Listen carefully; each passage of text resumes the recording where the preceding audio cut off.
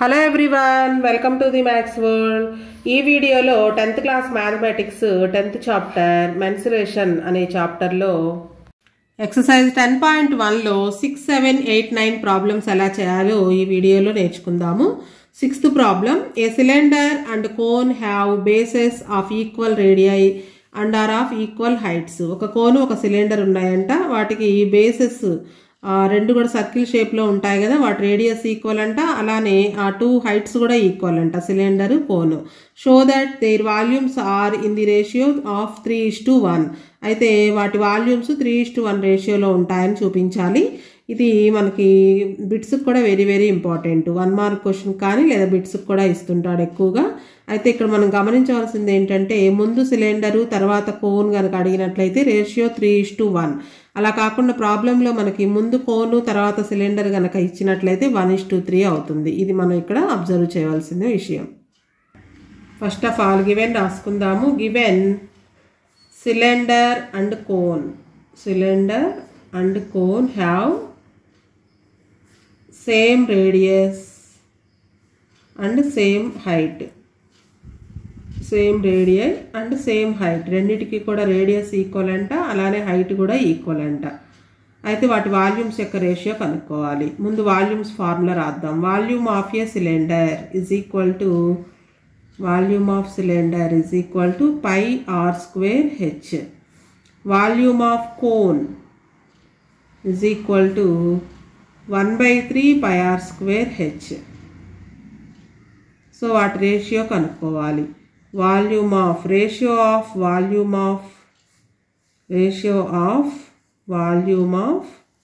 First అడిగింది cylinder కాబట్టి cylinder రాయాలి. ఇక్కడ మనకి ఆర్డర్ చూసుకోవాలి, ఫస్ట్ సిలిండర్ అడిగారా లేదా కోన్ అడిగారా అని. Ratio of volume of cylinder and cone is equal to, first cylinder కాబట్టి సిలిండర్ వాల్యూమ్ రాసుకోవాలి, πr²h is to cone volume 1/3 πr²h. రెండిటికి కూడా సేమ్ రేడియస్ సేమ్ హైట్ కాబట్టి రేడియస్ క్యాన్సిల్ చేయొచ్చు, హైట్ కూడా క్యాన్సిల్ చేయొచ్చు. బోత్ సైడ్స్ పై వాల్యూ కూడా cancel చేయొచ్చు. సో ఇక్కడ ఏం మిగలేదు కాబట్టి 1 ఉన్నట్లు, 1:1/3. సో క్రాస్ మల్టిప్లికేషన్ చేస్తే ఇక్కడ 1/1 ఉన్నట్టు క్రాస్ మల్టిప్లికేషన్ చేస్తే 1 3s 3 is to 1 1s 1, 3:1. So మనకి సేమ్ రేడియస్ సేమ్ హైట్ కనుక ఉన్నట్లయితే ఒక కోను ఒక సిలిండర్ తీసుకుంటే కోనుతో కనుక 3 times సిలిండర్లో పోస్తే సిలిండర్ అనేది నిండుతుంది అనమాట. లేదా ముందు కోను తర్వాత సిలిండర్ కనుక ఇచ్చినట్లయితే 1:3 వస్తుంది ఆన్సర్. ఈ ఆర్డర్ అనేది గుర్తుపెట్టుకోవాలి. Next 7th problem. A solid iron rod has a cylindrical shape. It's height is 11 centimeters and base diameter is 7 centimeters. Then find the total volume of 50 rods. ఒక సిలిండ్రికల్ షేప్లో ఉన్నటువంటి iron rod ఉందంట, దానికి height ఇచ్చారు, diameter ఇచ్చారు. So మనకు ఫార్ములాలో ఉంది radius, కాబట్టి డయామీటర్ని హాఫ్ చేస్తే రేడియస్ వస్తుంది. అటువంటి రాడ్స్ 50 ఉన్నాయంట, ఆ 50 రాడ్స్ యొక్క వాల్యూమ్ కనుక్కోవాలి. సో మనకి ఈ ప్రాబ్లంకి volume of A cylinder formula తెలిసి ఉండాలన్నమాట, πr²h. ఆర్ అంటే రేడియస్, సో డయామీటర్ని హాఫ్ చేస్తే రేడియస్ వస్తుంది, హెచ్ అంటే హైట్. ఈ రెండు ఇచ్చారు కాబట్టి ఫార్ములా రాసి సబ్స్టిట్యూషన్ చేస్తే ఈజీగా కనుక్కోవచ్చు. First given రాసుకుందాము. Given diameter of A cylinder, diameter ఇచ్చారు మనకి. Diameter of A cylinder D is equal to, డయామీటర్ని D అనే లెటర్తో డినోట్ చేస్తాము. D is equal to 7 centimeters. అయితే మనకి ఫార్ములాలో R అని ఉంది, అంటే రేడియస్ కావాలి. Radius is equal to D/2, అంటే డయామీటర్ని హాఫ్ చేస్తే రేడియస్ వస్తుంది, అంటే 7/2 centimeters. అలాగే హైట్ కూడా ఇచ్చారు మనకి. Height of cylinder H is equal to, height of cylinder H is equal to 11 centimeters. మనకి వాల్యూమ్ అటువంటి రాడ్స్ 50 ఉన్నాయంట, 50 రాడ్స్ వాల్యూమ్ కనుక్కోవాలి. ముందు ఒక రాడ్ వాల్యూమ్ కనుక్కుందాం. Volume of A cylinder is equal to πr²h. Formulas బాగా తెలిసి ఉండాలి. πr²h.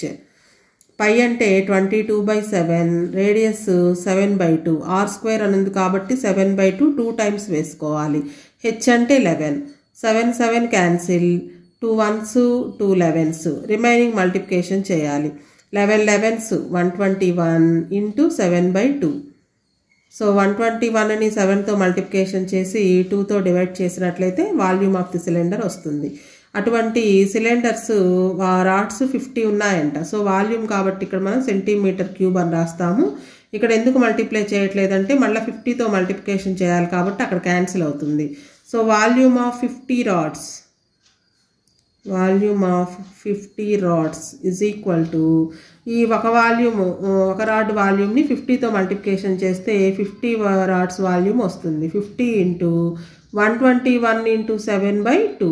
సో ఇక్కడ మనకి క్యాన్సిల్ అవుతుంది. 2 1s 2 25s 25 ఇంటూ 121 ఇంటూ 7 ఈ మూడింటిని మల్టిప్లికేషన్ చేస్తే వాల్యూమ్ ఆఫ్ 50 రాడ్స్ వస్తుంది. సో మల్టిప్లికేషన్ చేస్తే లేట్ అవుతుంది కాబట్టి నేను ఇక్కడ answer వేసేస్తున్నా. 21,175 centimetre cube. వాల్యూమ్కి units cube అని రాయాలి, centimetre cube. Next 8th problem. A heap of rice is in the form of A cone of diameter 12 meters and height 8 meters. Heap అంటే మనం కుప్పగా పోసినప్పుడు, రైస్ని కుప్పగా పోసినప్పుడు దాన్ని హీప్ అంటాం అనమాట. ఆ కుప్పగా పోసిన రైస్ అంటే ఒడ్లు, రైస్ అంటే బియ్యం అని కాదు. ఇక్కడ మనకి పొలాల్లో పంటని ఫస్ట్ పంట కొట్టిన తర్వాత వాటిని ఎంత కుప్పగా పోస్తారనమాట. అది కోన్గా ఫామ్ అవుతుంది, కోన్ షేప్లో ఫామ్ అవుతుంది. ఇక్కడ ఫిగర్లో కనిపిస్తుంది చూడండి. డయామీటర్, ఆ హీప్ యొక్క డయామీటరు 12 meters అంట. హైట్ ఇచ్చారు. ఫైండ్ ఇట్స్ వాల్యూమ్ అంటే మొత్తం ఆ కోన్ షేప్లో ఉన్నటువంటి ఆ హీప్ యొక్క వాల్యూమ్ కనుక్కోవాలి. అయితే అవి వర్షానికి తడవకుండా దాని చుట్టూ క్లాత్ వేస్తారు. How much canvas cloth is required to cover the heap. ఆ కుప్పని కవర్ చేయడానికి ఎంత క్యాన్వాస్ క్లాత్ కావాలో కనుక్కోవాలి.